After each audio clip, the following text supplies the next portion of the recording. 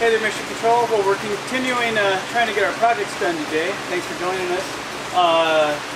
What we're going to try to do now is I actually am going to use this tool, which looks extremely dangerous and somewhat deadly. If you did that, but that's not what it's for. We're going to use this tool and actually get down here and we're going to remove some of these tiles on the floor.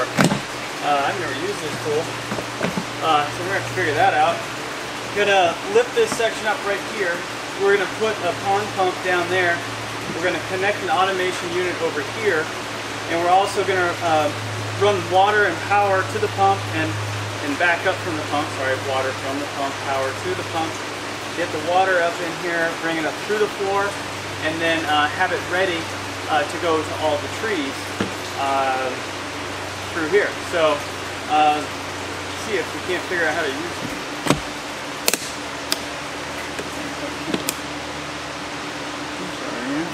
Oh, here it comes.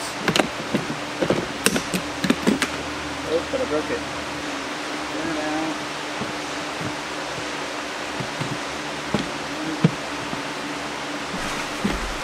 Now we're going to try to lift it here. So we've all been wondering, what is it going to look like underneath of here?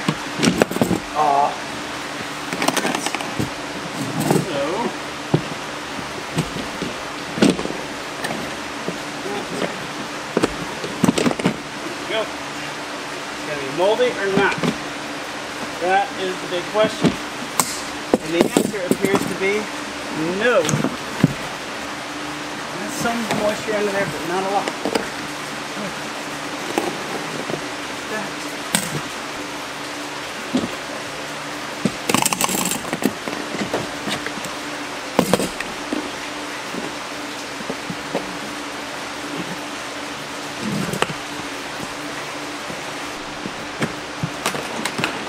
I got my power run underneath the floor here, and I got the floor propped up, obviously.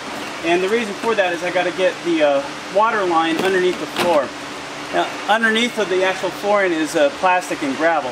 So I'm going to cut the plastic and then dig out a little trench for the black plastic, or for the pipe to sit in.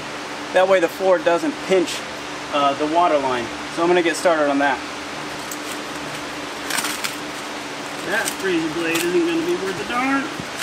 Once this project's over, that's fine. And you can do this.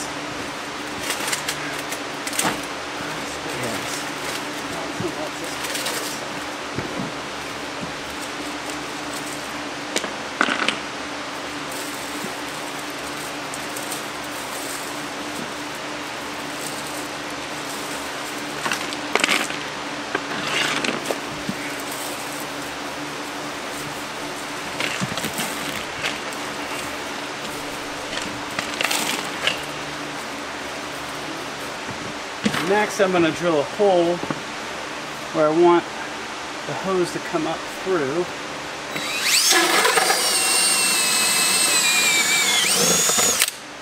That was easy. Now that I have that hole put in, I'm going to pull the hose through, underneath.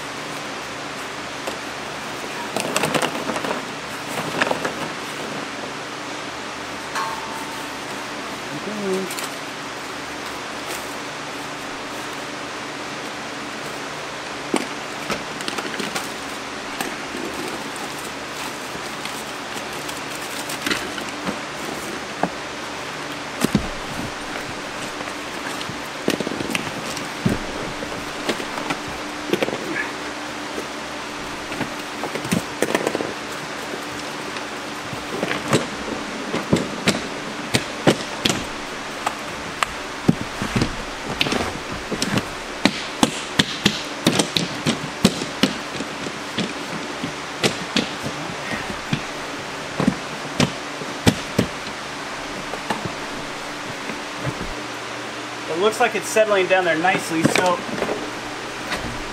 I'm going to connect up the pump and run a test.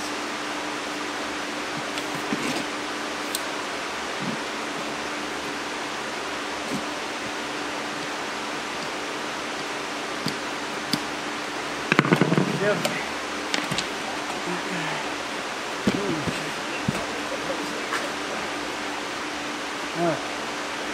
In the water.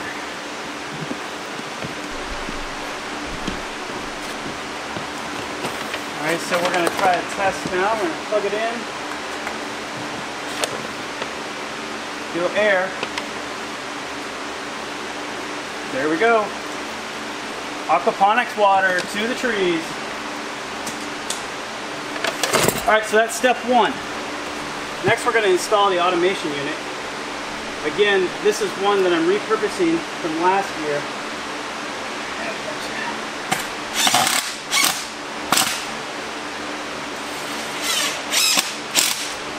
There we go.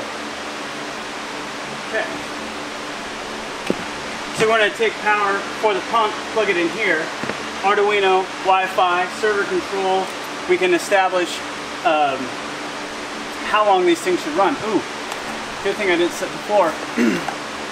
We're also going to be putting a water sensor or moisture sensor into the system. So yeah, oh man, I almost totally messed that one up. So how easiest to run through the same hole.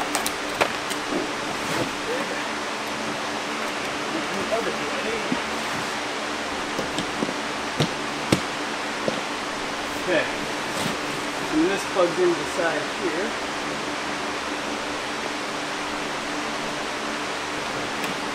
And this is going to run up here, clean that all up, and then it sets right down in there. So now I got to get power kept or run over from here to here. Easy. It's not going to do it. That's going to do it. So I'm going to go kill power. Alright, I just got it all hooked up and the power is on. So now we need to reprogram Arduino so it knows that it's in the right place.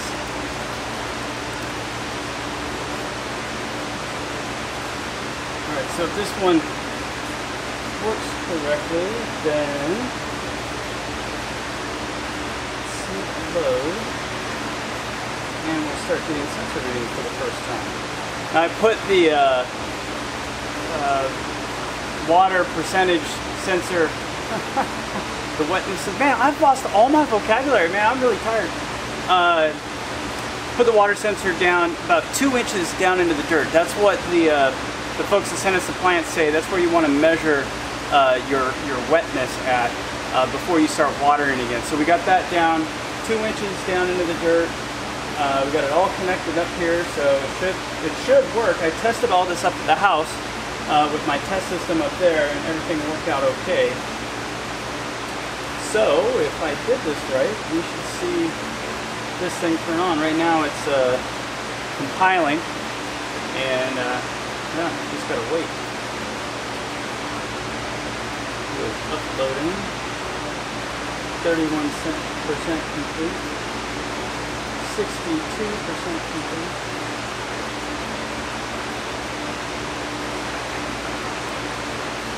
93% complete, 100.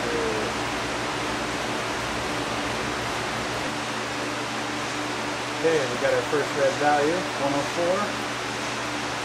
So it reads analog in, which is 808, and I had a previous linear algorithm in there to convert that. So we're posting for the first time to the server.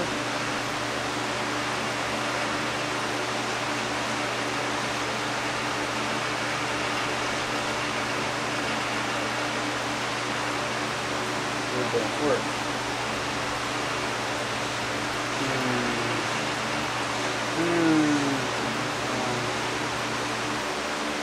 Something appears to be wrong with my interwebs. But this thing's working correctly, so that's good. I'm really excited to have gotten so much done today. It was 2 videos for you guys, but it's taken me all day to get this far. So we got the sensors, or I'm sorry, the microgreen watering systems, the automation for that installed. That means that on lanes 2 and 3 we actually have backup pumps. that are also primary pumps for the microgreen watering. And that might be how I start doing things that are going to go up high. We have refactored some of this here, so you can see it's a lot higher than what it was, and might need some bigger pumps to get up that high. We'll see though. That might be later this year, or maybe even next year, so not a big rush. Standing in front of, this is the apple tree. Now this is a self-pollinating Garden Delicious apple tree, and it could potentially fruit this year is what I'm hoping for. That's what they said it would do, but we'll see. And it already has sprouts coming out on it. Really cool seeing that happen. The peach tree is getting its buds on it. The almond tree is getting buds on it. The grapefruit tree is just doing really awesome, and the clementine is also doing great. So we're going to get this watering system put in here and bring in some aquaponic water and really give these things a boost. So really excited about that. Now I think that's about it for tonight. I'm going to tidy things up here, close it all up. For some reason my internet stopped working, so can't access the server. The server may have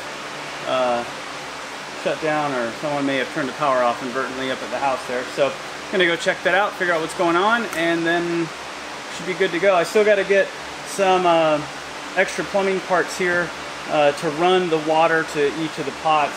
But all in all, I'm really happy with how this is turning out. So just a little bit more to go and we'll be fully automated. That's cool. So thanks for following along. If you did enjoy this episode, be sure to give us a thumbs up and hit subscribe. And don't forget, you can follow us on Facebook, Twitter, and on Patreon. In the meantime, this is The Real Martian. Out.